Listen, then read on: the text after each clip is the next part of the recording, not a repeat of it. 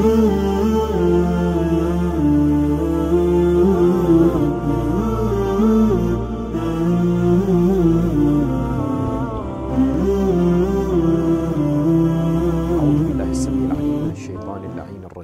الله الرحمن الرحيم الحمد لله رب العالمين والصلاة والسلام على خير خلقه أجمعين نبينا محمد المصطفى وعلى أهل بيته الطيبين الطاهرين المعصومين المطهرين المكرمين.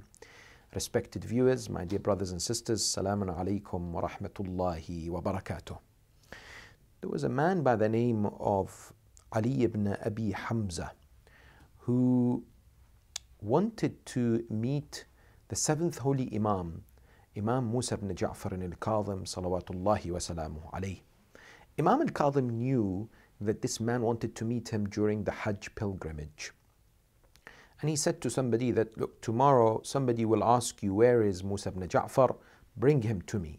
The next day, this Ali ibn Abi Hamza was indeed brought to the Imam exactly as the Imam said.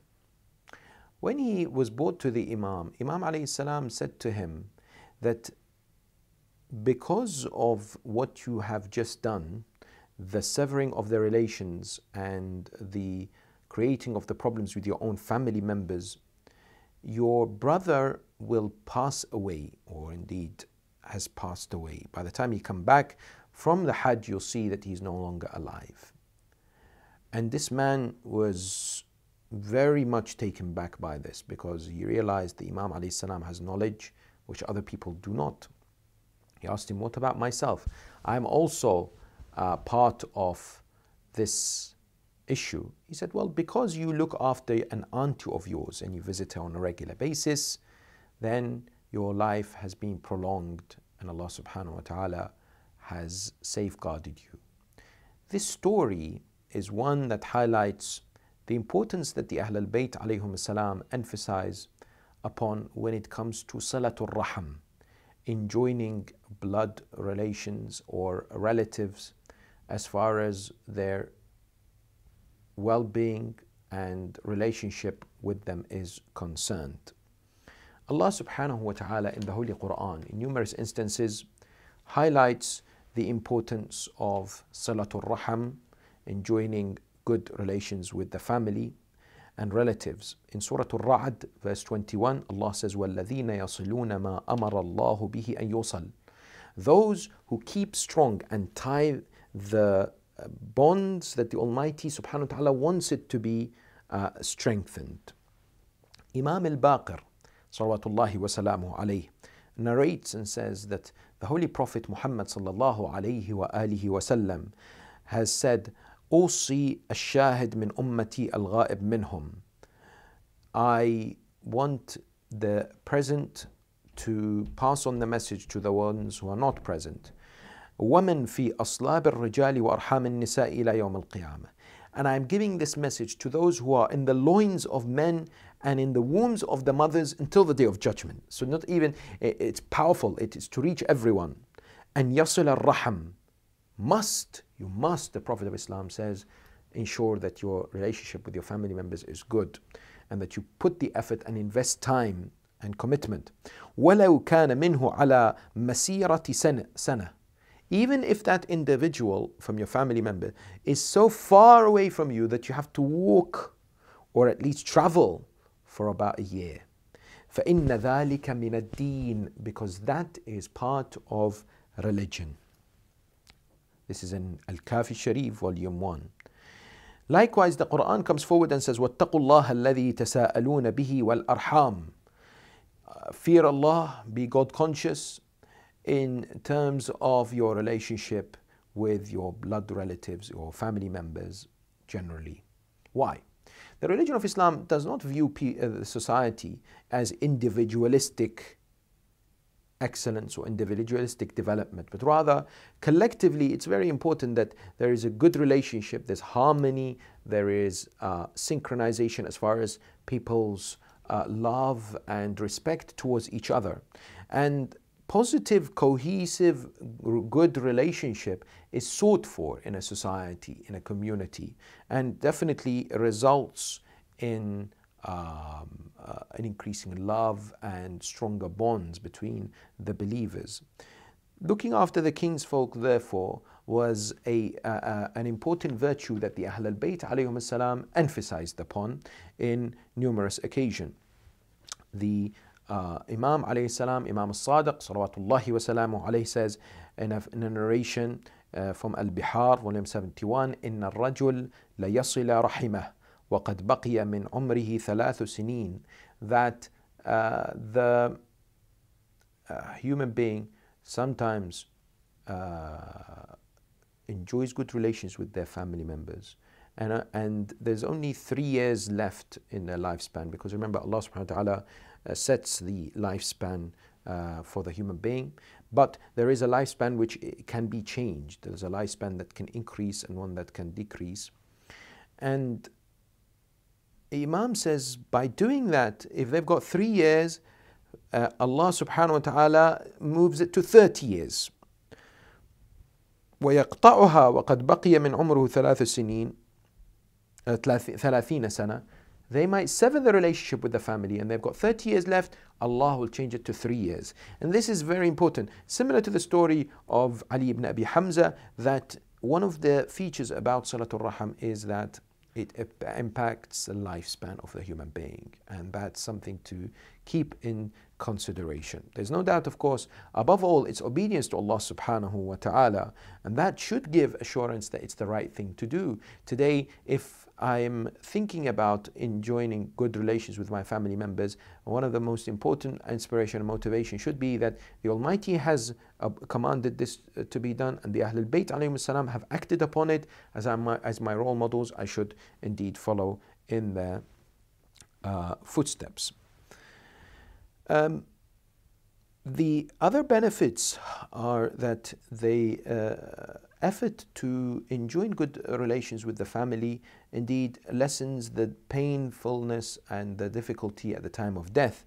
Imam al-Sadiq alayhi salam says, من أحب أن يخفف الله عنه سكرات الموت فليكن لقرابته وصولا ولوالديه بارا إن البحار. Whomsoever, the Imam says, according to the narration, wants Allah subhanahu wa ta'ala to lessen the impact of the sakaratul maut, of the excruciating pain and the suffering at the time of death, of the extraction of the soul from the body, let them be kind and generous and treat their family well as their parents. What it also does, of course, is it protects wealth and property. The Salatul Rahim, the Holy Prophet of Islam, peace and blessings be upon him and his holy progeny, says, Salatul Rahim tu'ammiru ad-diyar wa tazidu fil a'mar wa in kana ahluha ghayru akhyar. Even if the people are not righteous, even if the people are not necessarily believers as such, unless one feels for their own faith, or by supporting them they are helping them in the spreading of anti-Muslim statements, that's something else. But by and large, if they're just not necessarily good people, but severing of the relationship is not something that we should be somehow supporting or looking to actually do. And the consequences of severing the relationship in the Quran are quite strong. Allah subhanahu wa ta'ala in Surah Muhammad, verse 22 says, فَهَلْ عَسَيْتُمْ إِن تَوَلَّيْتُمْ أَن تُفْسِدُوا فِي الْأَرْضِ وَتُقَطِّعُوا أَرْحَامَكُمْ. Do you think that you can spread corruption on the earth and sever the relationship with your family members? أُولَٰئِكَ الَّذِينَ لَعَنَهُمُ اللَّهُ. They are the ones who are the recipients of the la'na of the Almighty subhanahu wa ta'ala. The Almighty withdraws His mercy from them. A man came to the Holy Prophet sallallahu alayhi wa sallam and said, أَيُّ الْأَعْمَالِ أَبْغَضُ إِلَى اللَّهِ. What kind of actions are detested by the Almighty subhanahu wa ta'ala? The Prophet of Islam says, الشرك, polytheism. ثُمَّ قَالَ مَاذَا؟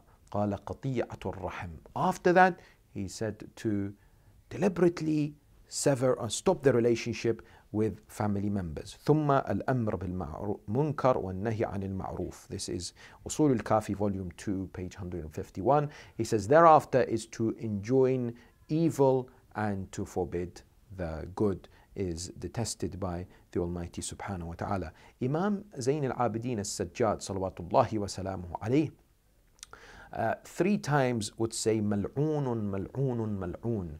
The one who does this deliberately is indeed the recipient of the withdrawing of the mercy of the Almighty subhanahu wa ta'ala. Once he had a family member who would constantly be complaining about Imam Zayn al-Abidin, that he does not do enough and so on and so forth, whereas on a continuous basis Imam at night would bring him food, would help him, would support him without revealing who Imam alayhi salam was. And after the martyrdom of Imam Zayn al-Abidin, this family member of the Imam, perhaps a distant family member, recognized it was Zayn al-Abidin, it was Ali ibn al-Hussein, and felt incredibly remorseful that all these years or this period of time he's been critical of the same person who has invested so much in the support and in the help of this particular person. So what is needed today is to look at the example of the Ahl al-Bayt alayhim salam and to follow in their footsteps in regards to making sure that we sacrifice whatever we can in the strengthening of the bond that exists within the families. Unfortunately, what we are finding in this day and age is that the marriages in certain family setups are being split and are being affected by this issue, you know, bickering, backstabbing, backbiting, slander between family members, and therefore it's weakening the marital relationship between the husband and wife. If people are in business with their family members, sometimes there's a lack of trust, sometimes it's betrayal, disloyalty, and then thereafter there's very little forgiveness that is happening out there, too much seeking of vengeance and revenge, and people taking each other to court and so on and so forth. Of course, in some instances one is needing to do that to recuperate the losses, but the spirit of understanding the dealing with the family members is slowly being lost, and sometimes even religious dispute amongst the family members can lead to some kind of, God forbid, hatred or animosity, or the dislike between them, and the criticism and the backbiting that sometimes can actually happen is one that needs to be reminded as believers to be careful from falling into that particular trap of the shaitan. What is really crucial is if, for example, a family member has upset us or has taken our rights away, then we try our best to exercise forgiveness and to be patient with them. And if they've asked for forgiveness, to forgive them too. Sometimes we deal with cases where people have said, I've gone to this particular family member or this relative and I have said, look, I've wronged you, please forgive me, and they refuse to do so. And sometimes shaitan comes to our minds and says, why should I forgive? You have hurt me in such a way, you have committed this particular act against me, and I don't want to forgive. Allah subhanahu wa ta'ala says, وَلْيَعْفُوا وَلْيَصْفَحُوا أَلَا تُحِبُّونَ أَن يَغْفِرَ اللَّهُ لَكُمْ, chapter 24, verse 22. These are clear Quranic verses. Let them forgive and to indeed look away from the action. Do you not want God the Almighty Himself to indeed forgive us? Is it not something that we are looking for? وَإِن تَعْفُوا أَقْرَبُ لِلتَّقْوَى, chapter 2, verse 237.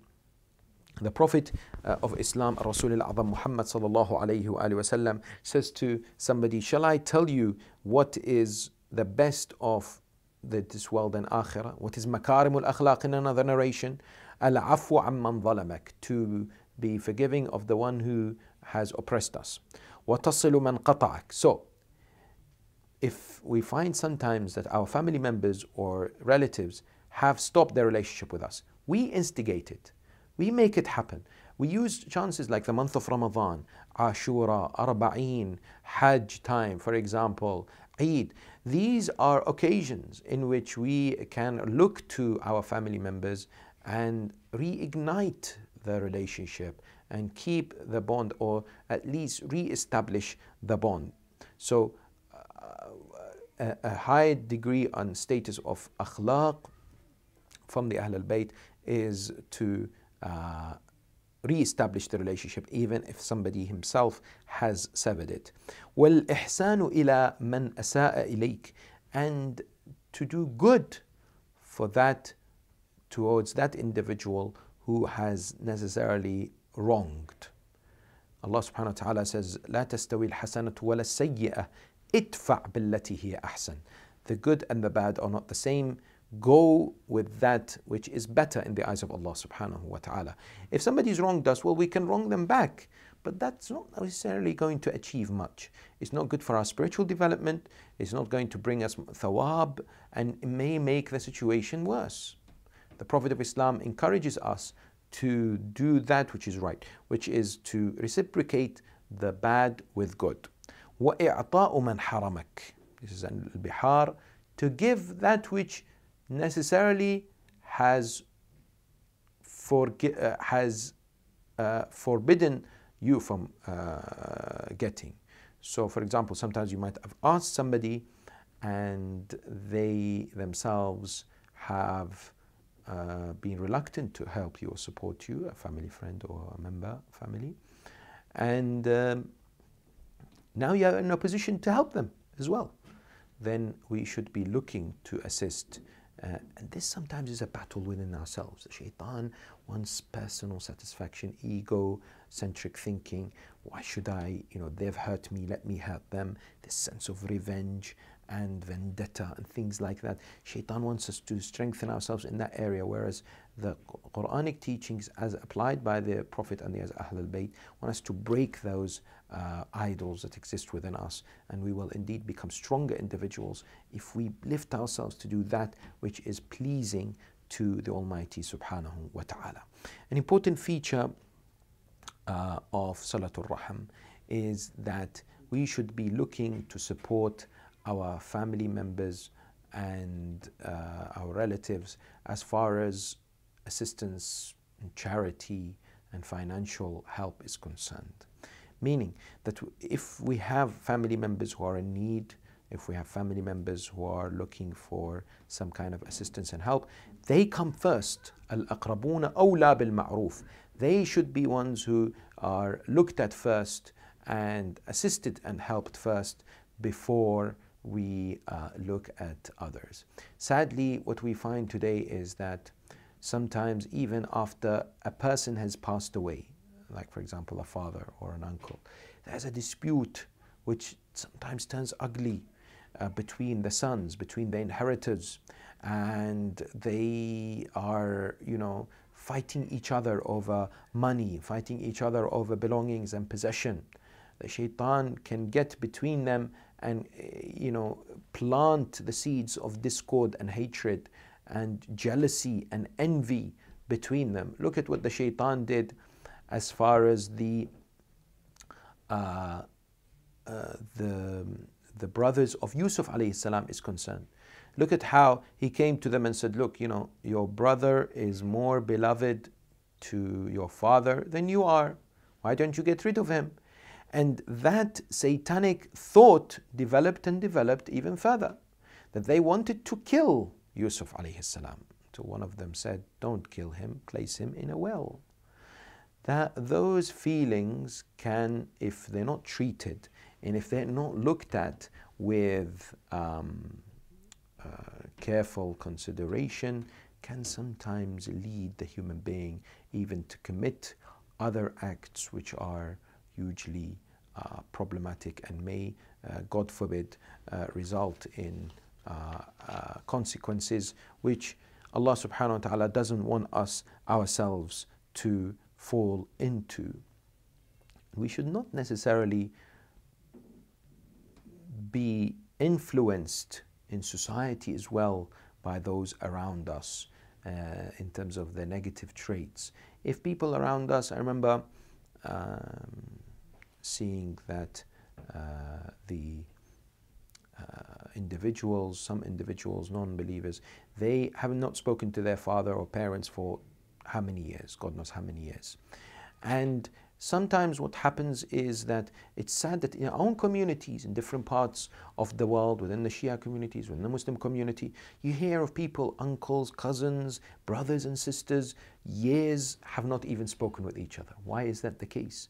Is it something that serious? Why isn't there be attempts? Of course, if we have tried and we have failed, then we should continue to try, and Allah subhanahu wa ta'ala maybe one day will soften the hearts of the people who may be affected or somehow angered by certain actions.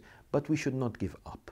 We should certainly continuously strive and not necessarily be influenced by people who don't want us to create a cohesive state of a relationship between our family members, as advised, as encouraged, as practiced by the Ahl al-Bayt alayhum as-salam.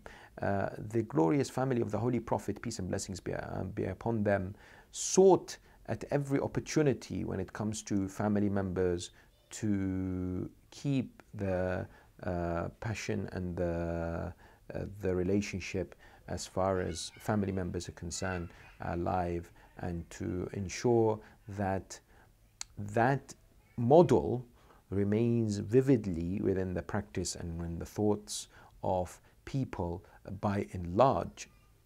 Now, what we have to do is have a plan, have a carefully orchestrated and designed system of initiative or objective in restoring back relationships. How does this happen? Well, the Quran tells us that it is permissible, for example, if it comes to Islah Dhatul Bayn, in terms of the Salatul Rahim, if we look for the idea of even telling somebody that that person loves you so much, even if it's not true, that the so-called distortion of the truth is permissible in this regard. So if I need to make two people speak again or visit each other again, then I can go to each other and say to them that, look, he desires to get closer to you or get back the relationship better, thinks highly of you. That is good. That is recommended. To that extent that Islamic teachings encourage us to focus, to put our efforts, to invest whatever we can to maintain the good relationship within the family setup as much as possible at all the different levels, infusing patience, forgiveness, dedication, even sometimes generosity. Acts of generosity can assist, even sometimes generosity can enhance a relationship between people. And the other feature that we have to understand and appreciate is that words may hurt. Words may be too powerful sometimes. Even in today, modern day, there are tools to communicate.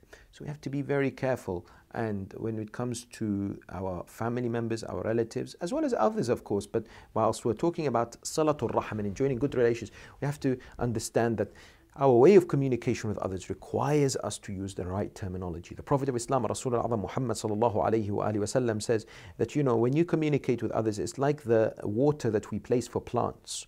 If too much water is placed on the plant, then it dies. Likewise, if we use too much words or we use the wrong words, then it may have adverse impacts. We pray to Allah subhanahu wa ta'ala to strengthen the family relationships, to help us spread and strengthen and keep the spirit of Salatul Rahim, and for those who have severed or have weaker relationships, for them to restore those relationships as inspired by the Ahl al-Bayt alayhum as-salam. Wa akhiru da'wana and alhamdulillahi rabbil alameen wa sallallahu ala Muhammad wa alihi at-tayyibin at-tahirin.